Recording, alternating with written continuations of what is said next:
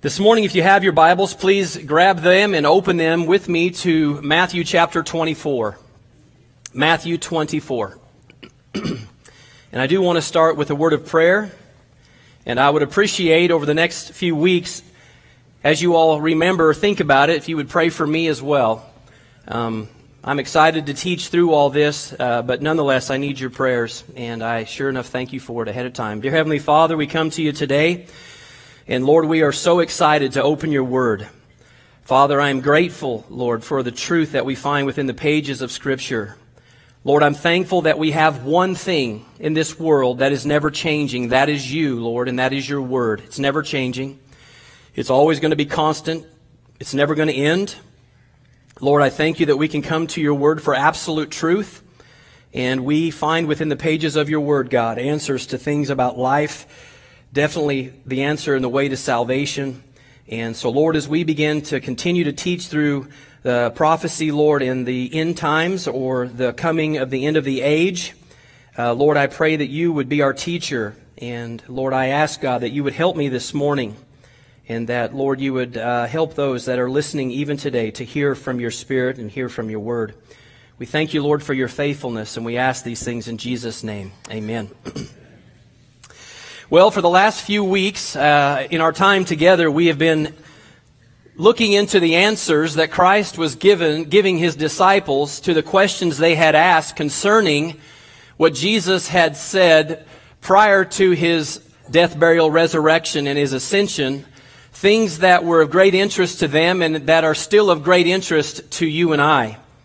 It appears that the world is very evident about this coming disaster or this coming judgment upon the earth. In fact, many of your movies that you'll watch today, the ones that have been coming out for several years, all are very fascinated with the end of the world, how this is going to happen. Of course, Marvel movies are all have their own slant on how this is going to happen, this great end of the age and what's going to take place. It's as if the world itself has somewhat of an idea that something is coming upon the earth. And the truth is, there is something coming upon the earth. And the disciples were with Christ, and he had been sharing with them, of course, for 3 years. And he was soon to go to the cross to pay the penalty and to make atonement for the sin of the world and to redeem each and every one who would place their faith and trust in Christ. And that had not yet happened, but nonetheless, he was going to the cross soon, and he was going to be leaving his disciples, and he promised his disciples something in the 14th chapter of John that he was going to do. That he was going to leave, go to the Father, but when he went to the Father, he was going to send someone in his place. His replacement, if you will. He was going to send the third person of the Godhead, and that is the Holy Spirit. And the Holy Spirit, who had been with them in the person of the Lord Jesus Christ, was actually going to indwell them, empower them. He was going to serve the purpose of Christ being with them in a much greater way. He was actually going to be in them. And that was going to take place. We know that happened in Acts chapter 2. But Jesus was leaving now the temple and the city of Jerusalem, and he would not return there again until he was going to be tried and then taken to the mount where he would be on Golgotha, where he'd be crucified just shortly after this. But nonetheless, he was answering some questions his disciples said. As he left the city, as you remember, Jesus said that the temple that they were admiring and that they were just in awe of was going to be torn down, that it was actually going to be completely destroyed, and so was the city. And so they were very curious about when these things obviously were going to take place. So in Matthew chapter 24, we're going to read just a few verses, and then we're going to continue on within the prophecy of the Word of God. And you remember that in the 19th chapter of Revelation that we learned that what it says about Jesus in Revelation chapter 19, starting in verse 12, he talks about the fact that for the testimony of Jesus is the spirit of prophecy. And that's what we're getting to here, is we're looking at the testimony of Jesus, the entire Word of God, through the prophets and everything else, pointing to a point in time in the future where things are going to take place, and that's going to happen. You can guarantee yourself it will. But here in the 24th chapter of the book of Matthew. You also find accounts of this in Luke chapter 21 and also in Mark chapter 13. But let's read through here about 14 verses starting in verse 3. As he sat on the Mount of Olives, the disciples came to him privately, saying, "Tell us, when will these things be? When are you, God, going to Christ? When is the temple going to be destroyed?" That was the first question they had. They wanted to know, when is this going to happen? The next thing they move on and says, "And what will be the sign of your coming?"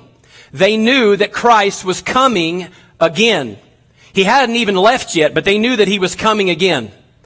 And then they said this, and also they wanted to know, when was the end of the age? When is the end of the age? And so Jesus now, in Matthew chapter 24 and 25, is going to lay out for them the events of these things that will take place to answer the questions the disciples have just made concerning what was going to happen currently from there until the end of the age and the time of his coming. And he moves from there and says this, very important that we understand this today. It's been important for the entire church age, but I'm telling you today, it's extremely important that you understand what Jesus is saying here to his disciples, and it's reiterated to you and I this morning through the Word of God. The first thing Jesus says is, see that no one leads you astray. He's saying the possibility of being led astray is going to be very, very great. The reason is, in verse 5, "For many will come in my name, saying that I am the Christ, and they will lead many astray. And you will hear of wars and rumors of wars." He said, "See that you are not alarmed, for this must take place, but the end is not yet. For nation will rise against nation, and kingdom against kingdom, and there will be famines and earthquakes in various places. All these are but the beginning of birth pains." And we've talked about this, I don't remember if it's Wednesday night or a Sunday, how the world wars began to happen. We know World War I and then World War II, and how we know that these wars, these international wars, these world wars are the beginning now of the birth pains that are leading up to the answers to the questions these disciples have just asked. And as birth pains begin to happen, their intermittent stages are further apart. But as we draw closer to the end of the age and the coming of the Lord Jesus Christ, these things are going to be happening at a very rapid pace. Very rapid pace. And then he moves on in verse 9. He says, "Then they will deliver you up to tribulation and put you to death." Of course, that happened to the disciples.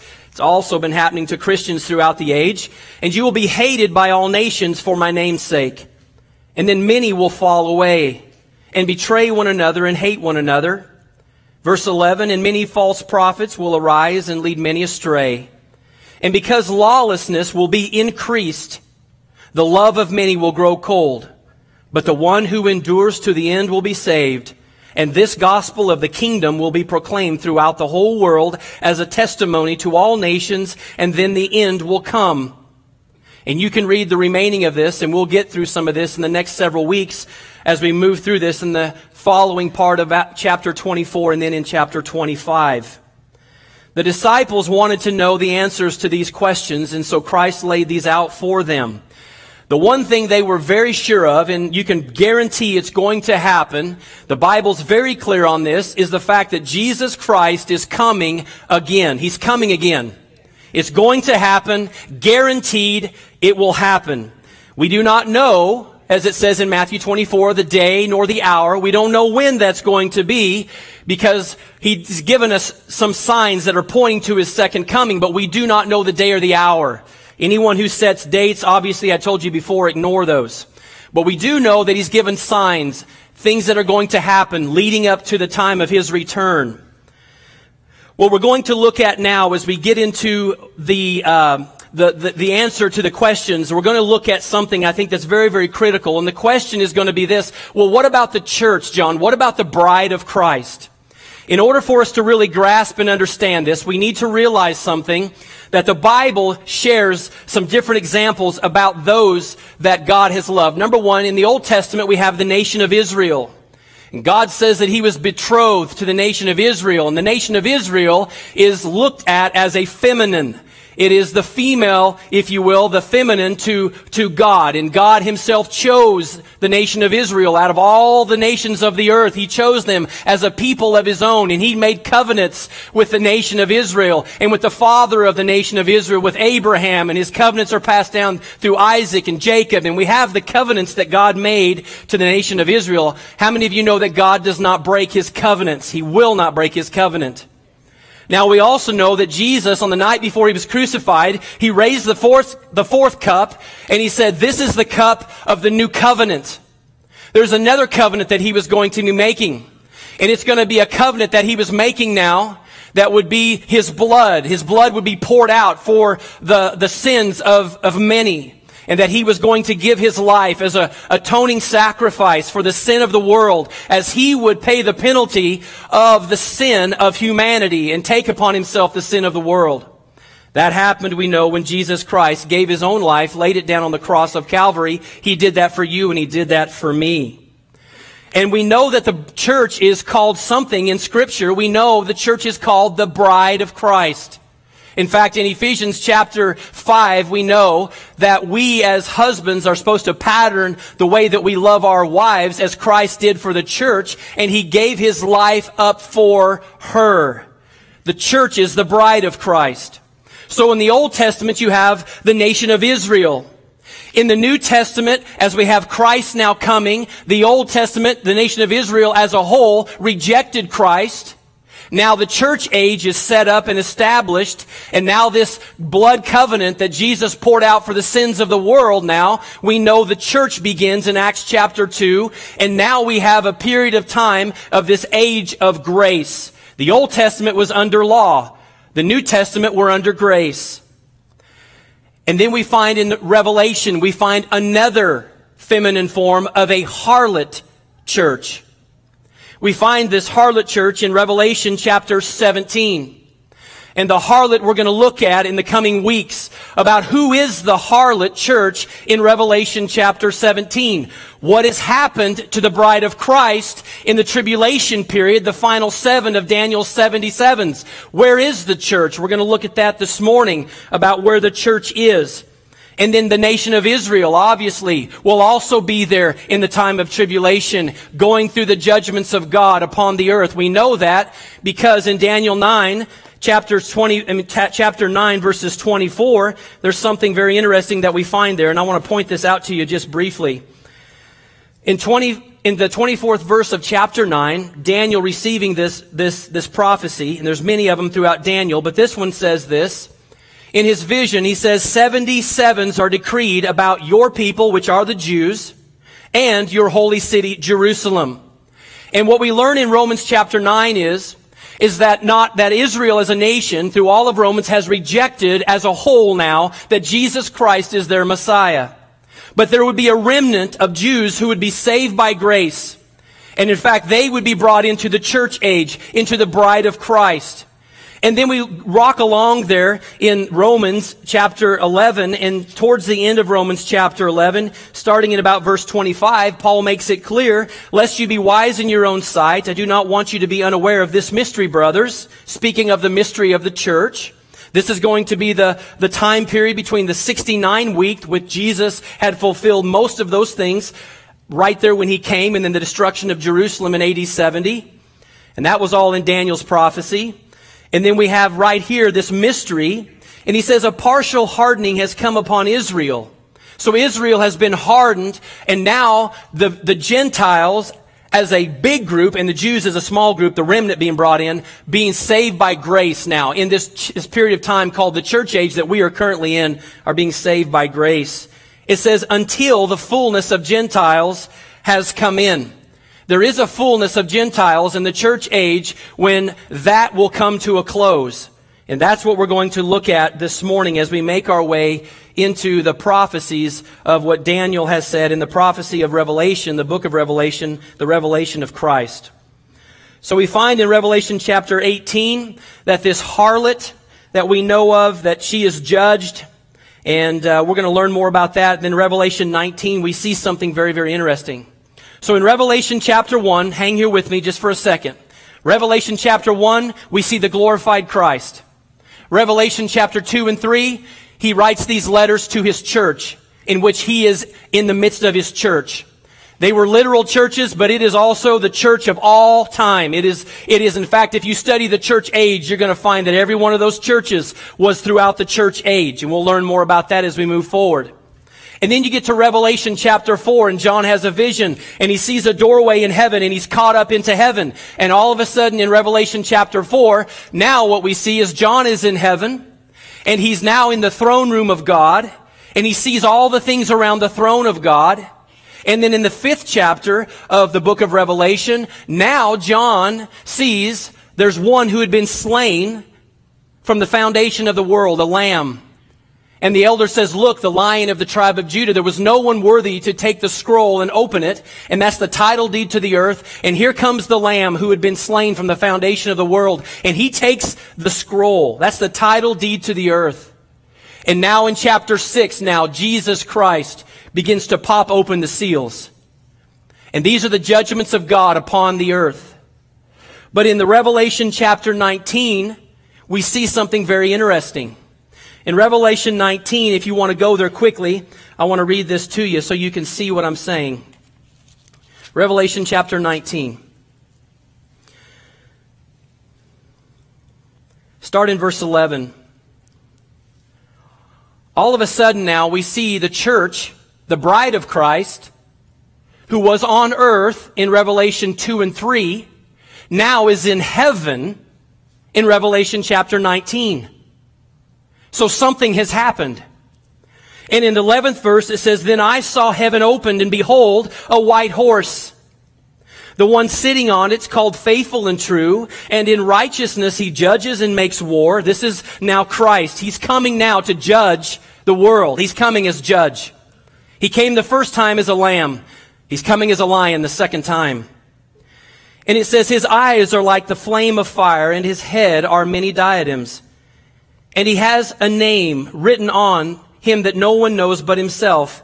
He's clothed in a robe dipped in blood, and the name by which he is called is the Word of God. Now listen, here we are. The armies of heaven, arrayed in fine linen, white and pure, were following him on white horses.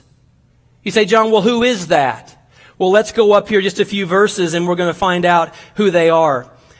If you go up here to verse 6, you're going to find something here. There's a song that's being sung, and it says, Hallelujah, for the Lord our God, the Almighty reigns. Let us rejoice and exalt and give him the glory. For the marriage of the Lamb has come, and his bride, here we are, the bride of Christ, has made herself ready. It was granted to her to clothe herself with fine linen, bright and pure. And then right after that, we see at his second coming, the bride is coming with him, riding white horses, taking part in this great, unbelievable victory that Jesus has. So something has happened.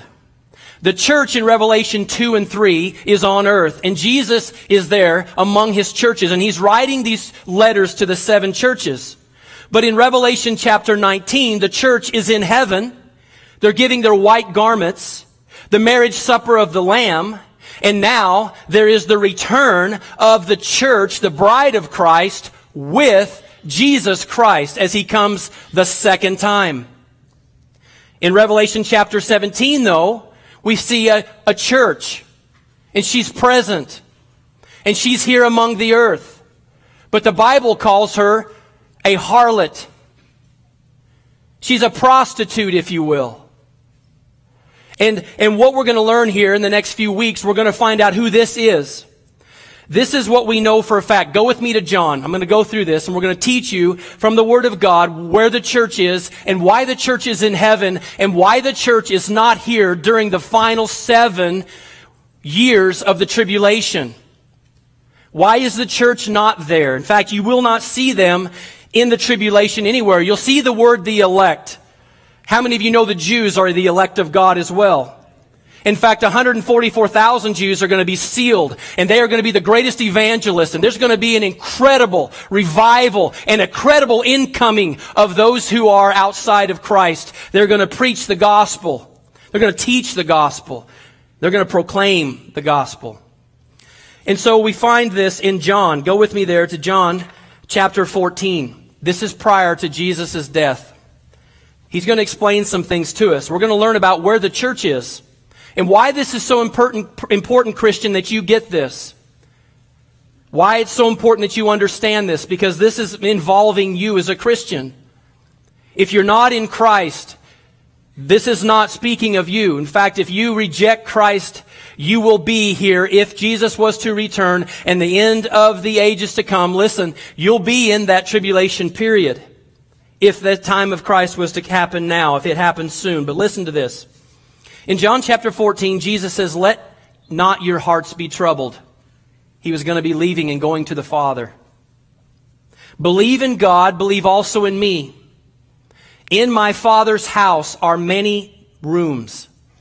If it were not so, would I have told you that I go to prepare a place for you? And if I go to prepare a place for you," listen, "I will come again and will take you to myself. And where I am, you may be also." In verse 4, "And you know the way to where I'm going." And Thomas says, "Lord, we do not know where you are going. How can we know the way?" And then Jesus says this, "I am the way, I am the truth, and I am the life. And no one comes to the Father except by me." Jesus says, "I'm going to the Father." And Thomas, you know where I'm going, because the way that you're going to get to the Father where I'm going is going to be through me. Jesus tells his disciples, "I'm going away, guys, but I'm going away to do something to prepare a place for you, that where I am, you may also be." Where did Jesus go? We know that he ascended into heaven, and he now is seated at the right hand of the Father, and he's interceding for us on our behalf as our great high priest. And so Jesus is in heaven, and he's coming again now. He tells his disciples, "I'm coming back to get you and to take you where I am." Now, the second coming of Christ is Christ coming from where he is to earth. There is a big difference here. This one is the church, the body of Christ, the believers, those that started with the apostles making their way through. This is now where they are going to be, Jesus is going to come get them and take them to where he is. And then we understand in Revelation 19, we are going to come with him when he returns. There's going to be some things that happen in heaven while we're there. We'll get into that as well. But those things are also given to us in Scripture. Now, number one, Jesus was going to the Father. Number two, Jesus was going to prepare a place for us. Number three, Jesus said, "I will come again." And the fourth thing he promised is, "I'm going to come again and take you with me, that you may be where I am also." That is a promise he gave his disciples. Now, take your Bibles and turn to 1 Thessalonians chapter 4. I want you to flip over to 1 Thessalonians chapter 4. This is a passage of Scripture that I often use when I'm doing a committal service at a graveside at a funeral. And I use this often. I use this even at funerals of a non-believer. And I don't speak in the tense of that person necessarily being in Christ, but I speak about for those who are in Christ. And I want to give us a beautiful here illustration. Paul lays this out for the church in Thessalonica. And he's talking about the coming of the Lord. And now he's going to lay this out for them in verses 13 through 18, if you'll follow along with me in 1 Thessalonians. And we're going to answer this question to what happened to the church. Why do we see him in Revelation 2 and 3? John goes up to heaven. We don't see the church on the earth again, but we see the church coming down from heaven in the 19th chapter with Jesus. Well, we're going to look at what takes place here. So here we are in 1 Thessalonians chapter 4, starting in verses 13, continuing through 18. "But we do not want you," Paul says, "to be uninformed, brothers, about those who are asleep, that you may not grieve as others do who have no hope. For since we believe that Jesus died and rose again, even so through Jesus, God, listen to this, this is very important, God will bring with him those who have fallen asleep. There it is again.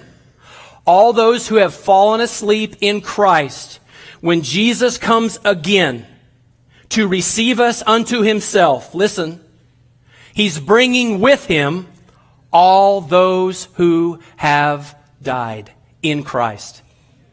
It's very important that you get this, because the church of Thessalonica was concerned here about what happens to believers when they die. There's some that are going to teach you about soul sleep. We're not in soul sleep. There is no such thing as us laying in the body, in the tomb, waiting for the day when Jesus comes back. No, he's bringing with him those who have fallen asleep. It's very obvious their body is still in the grave, so he's bringing back with him the spirits of those who have fallen asleep. We see in Revelation also where the spirits of those that were martyred during the tribulation are crying out to God, when are you going to avenge our blood? And he gives them a garment to wear. Those who have died in Christ, he says, don't worry, they're coming with him when he comes back to receive you. Then he goes on and says this, for we declare in verse 15, to you by a word from the Lord, that we who are alive, listen, not everyone is going to experience the first death. Because when Jesus comes again, there will be Christians who are alive here on the earth. So we won't experience the first death if you happen to be alive when he comes again. For who are left until the coming of the Lord? We will not precede those who have fallen asleep. For the Lord himself will descend from heaven with a cry, command of the voice of the archangel, and those who have died are coming with him, and with the sound of the trumpet of God. Listen to this. And the dead in Christ will rise first. Then we who are alive, who are left, will be caught up. We'll be caught up together with them in the clouds to meet the Lord in the air. So we will always be with the Lord. Therefore, encourage one another with these words. So what happens to a Christian when they die, he or she? They immediately go to be with the Lord. That's where they go. Jesus' spirit didn't stay in his body when he died. His body was placed in a rented tomb. And let me tell you this, every spot in every cemetery that has been purchased by you is nothing more, Christian, than paying rent until Jesus comes again. That is not the final resting place for your body. And there was a time when I first began in ministry where I would do a graveside service and I'd say, well, here's the final resting place of brother or Mr. So-and-so. It's not true. This is only like Jesus. He had a rented tomb. It was only going to be used for a short time. And for those who have died in Christ, their body, this outside fleshly garment that we wear that houses our spirit, who we really are, who houses that, it will be laid in the ground. But the spirit will go be with God. That's where the spirit goes. Now, if you're not a believer in Christ, your spirit doesn't go to be with God. Your spirit goes to the waiting place of the dead. And one day that's going to be dealt with too at the very end of the age. Very, very end. At the great white throne judgment. So these bodies of ours, yes, they may be there for hundreds, maybe even 1,000, 2,000 years as the early disciples. Their spirit is with the Lord Jesus Christ. But he's coming again, and he didn't come just to redeem the soul. He came to completely reverse the curse that happened in the Garden of Eden. And he's going to redeem not only our soul, which he did on the cross of Calvary, but he's going to redeem our bodies that have been given over to decay because of sin. Those bodies are going to be resurrected, and they are going to be changed in the twinkling of an eye to a body that will be fit for all eternity. And so the dead in Christ are going to come back with Jesus when he comes. He's going to give a command. The bodies that were decayed, or whether they're in the oceans, or whether they've been burned at the stake in the Inquisitions, whatever it may be, he's going to gather those things up, and those bodies now will be changed, joined with their spirits, and they will now have a body like that of Christ for all eternity. Your body and my body, if it happened today, will be changed in a moment. And we will have a body like that of Christ, fitted for all eternity. And that's why he says, encourage one another with these words.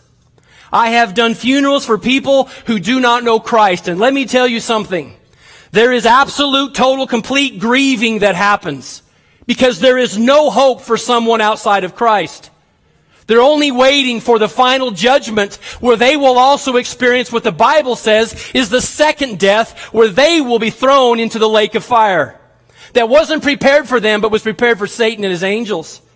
So they've rejected the only means by which man may get to God, and that is through Jesus Christ. But for many of you today, which you're hearing over the airwaves and watching on TV and listening to these religious leaders around the world, they're all telling you these days there's all ways to get to God. If you're a Buddhist, if you're a Hindu, if you're a Muslim, it makes no difference. We all love God. We're just getting there on different paths. My Bible says there's only one way to God, and it's through the Lord Jesus Christ, and that is the only way you'll get there. And I know the reason you're cheering for that is because we understand as Christians we have an obligation for the gospel to share that, to teach it, to preach it to those we love. Because it's the only way of salvation. Say, John, that's narrow. It is narrow. Narrow is the way, small is the gate that leads to life. That is what the Bible says. There is only one way. Now the word in verse 17 that we see here is the word caught up. It's a word, it means harpazo. That's what the Greek word of that is. We know that the New Testament was not written in English, it was written in what? Greek. The Old Testament is written in Hebrew. And so, the word here means this: to seize, to catch up, to snatch away. It's also the same word that we find in John 10:28, where Jesus says, I give them eternal life, and they will never perish, and no one will snatch them. No one will harpazo them out of my hand. So we find here this word harpazo means caught up. That there's going to be a catching up of the body of Christ. When He has got it prepared for us, when the fullness of the Gentiles comes in, the King of glory is coming for His bride, the church. And when He gives the command, the dead in Christ, their bodies, along with their spirits, coming with the Lord Jesus Christ, will be united together. And those of us who are alive and remain upon the earth will be caught up with Him in the clouds to be with the Lord forever. That is the catching up that's going to happen. That is the explanation, so far as we see, of why the church is on earth in Revelation 2 and 3, but the church comes with Christ in Revelation chapter 19. Something happened from chapter 3 to get them there in chapter 19, and that's what we find in chapter 4 when John the apostle sees an open door and he goes up into the throne room of heaven. There's a catching up. It's coming. Some people say, well, John, the church has to go through the tribulation because she still needs purification. My Bible tells me that I have the righteousness of Christ in Him, that I am made righteous already by His blood. I don't have to do what some churches teach and what others believe. I don't have to go through a period of time that is unbiblical, that is not right, that is a figment of men's imagination, a place called purgatory. I don't have to go through a place after all of the things I've done to go through a purification process where my sins, venial or mortal, whatever, are burnt off, and I spend however many thousand years there going through this burning purification process before I go to heaven. That is nothing but the imagination of men. That is not biblical, it's not true, and there are millions who believe that. It's not true. Jesus died once for sin, for all. Not twice, 3 times, 100 times, or every week. He's died one time. We have to understand you're either in Christ or you're out of Christ. If you're in Christ, you have His righteousness. And it's not about anything you do, anything you accomplish, or anything you work. It's about what He finished. When He said it is finished, He accomplished it, He paid for it, He atoned, He's redeemed, He has purchased you. We need to understand that, especially as we move into the day and age and we look at this apostate church. We're going to learn some things here as we move forward. Paul says our hope is this in Titus chapter 2, 11 through 14. For the grace of God has appeared, bringing salvation to people, training us to renounce ungodliness and worldly passions, and to live self-controlled, upright, and godly lives in this present age. Why?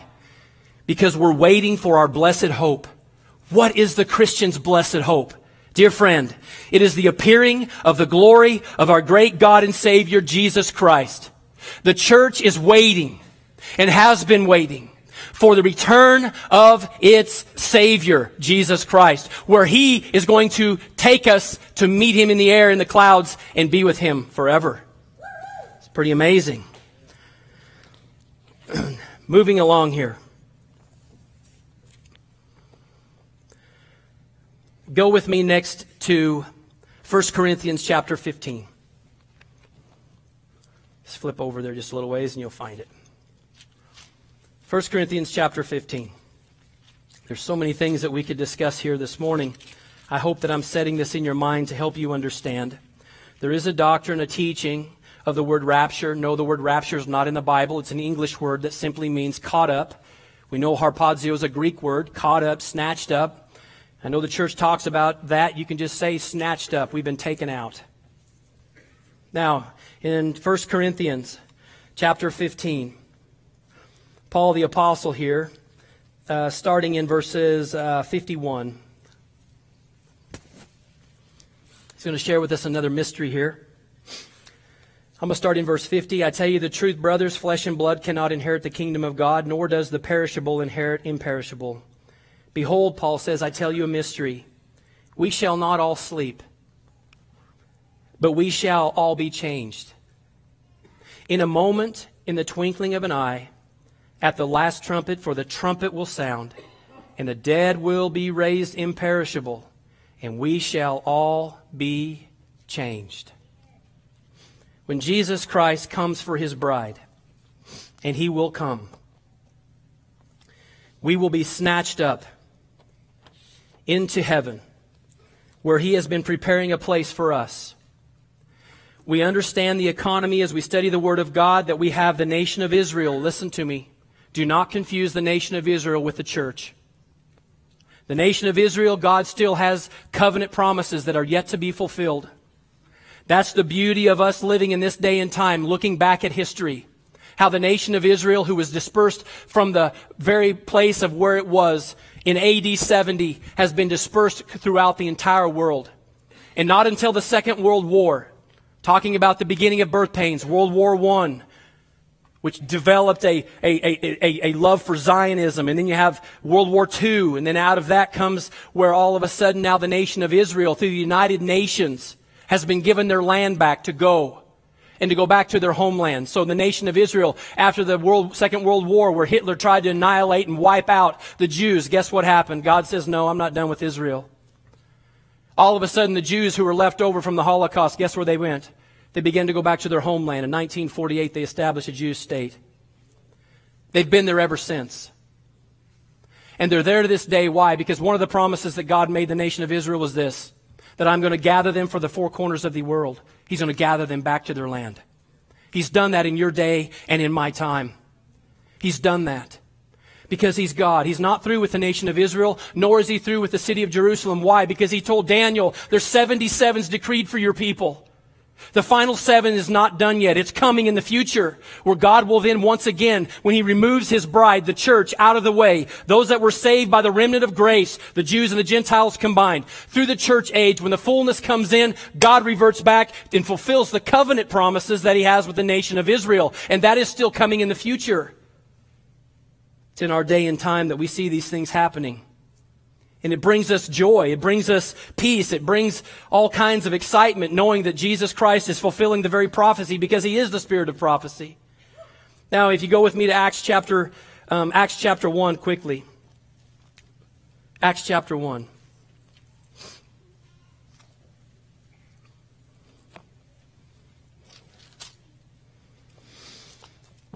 After Jesus had suffered his death, his burial, and his resurrection, we see something here that he spends 40 days now talking to his disciples about the kingdom. See, what they were supposed to do is they were supposed to go out. They were going to receive the Holy Spirit.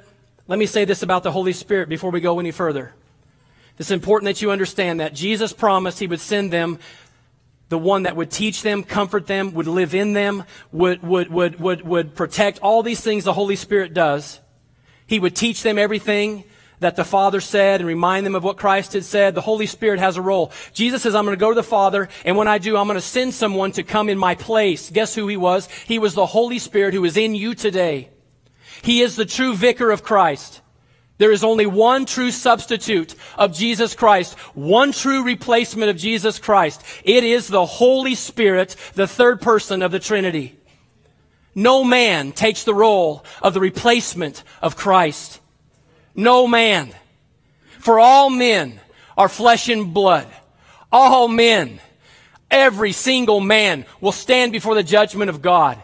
All men are born in sin. Every single man, every single woman are born in sin. Christ came and redeemed all to himself. He sent his vicar, the one who would take his place, the Holy Spirit. So in Acts chapter 1, the disciples are gathering with Jesus there, and they begin to ask him some questions. And in verse 6, after Jesus had told them, in verse 5, he says, you're going to be baptized with the Holy Spirit.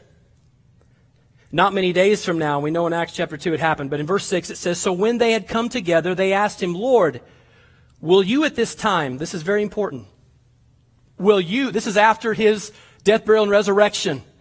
He's getting ready to ascend to the Father and send the Spirit of God. He says, you are going to go and you'll be my witnesses in Jerusalem, Judea, Samaria, to the ends of the earth. That's what they were going to do. They asked him this question, very, very fascinating question, very important question. Lord, will you at this time restore the kingdom to Israel? See, they're still waiting for this to take place. God's promise for the nation of Israel that David's throne would be an everlasting throne. And a king would sit on that throne forever and ever and ever. We know Jesus Christ will sit on the throne. And that from Jerusalem, the world would be ruled from Jerusalem. Christ is coming back. He's going to land on the Mount of Olives, the very place right here in Acts chapter 1 that he ascended from. He's coming again. And he'll land there again. So why all the business about Israel today? Because it's a reminder of God's covenant promises. He's coming again for his bride. The bride will be taken out. God will move to the nation of Israel, fulfilling the 70th seven of Daniel's vision. And that's why the disciple says, are you going to restore the kingdom to Israel at this time? And then he says, listen, it's not for you to know the times or the seasons that the Father has fixed by his own authority. But you will receive power when the Holy Spirit comes upon you, and you'll be my witnesses in Jerusalem, Judea, Samaria, and to the very ends of the earth. See, the very, very, very encouraging truth this morning for all of Christians who die. They go be with the Lord. He's coming again to receive us unto himself, to take us to where he is. There's an event that's going to happen, and it's going to happen prior to the scrolls being popped, the seals being popped, where God begins to pour out his judgment upon the earth. The bride of Christ is not there because the bride of Christ is in heaven. And the bride of Christ will be at the bema seat where the rewards are going to be given. And then we're going to have the marriage supper of the Lamb. And then Christ is coming with his church. And he is coming now to judge. After he pours out his wrath for that 70th seven. And we're going to learn about that as we move forward. By the way, you and I are looking forward to this blessed hope of our great God and Savior, Jesus Christ, who is coming to redeem us from all lawlessness and to purify us for himself a people for his own possession who are zealous for good works. I hope that that is a blessing to you today as you think about this. The truth is, we can encourage one another with these words. There's a whole lot more to this picture than just a great apocalypse. There's coming a day where Christ will rule and reign upon the earth with an iron rod from the city of Jerusalem. And the Bible says, listen, Christian, you and I will rule and we will reign with Christ. What an incredible truth. This is not all there is, folks. Jesus is coming again. What does that do? That encourages us to live godly, holy, and righteous lives as we wait for the appearing of our great God and Savior, Jesus Christ. Let's pray. Dear Heavenly Father, Lord, we love you. And Lord, I thank you so much for your incredible salvation. Lord, I ask, Lord, that you would just create a desire in the hearts of your people to get into your word. Lord, you know that today, especially in our day and even in the days in past, men just follow men. Lord, nowhere are we ever to follow a man. God, we are to follow you. We must know your word so that we're not deceived. We're not led astray. And we see so much of this happening in our day, God, with so much of this false garbage out there that they're calling Christianity. And so many within this generation are falling into this unbelievable trap, God, of deception. Lord, I pray that you would help us to be like those of the Bereans, God, that we studied the Word. Lord, I pray that this church wouldn't take what I say, Lord, but they would get into the Word of God and trust your Holy Spirit to teach them and show them the Word. I thank you, Lord, for the promise, God, of your return. We thank you, Lord, that death isn't the end, Lord. Oh, God, there's so much more.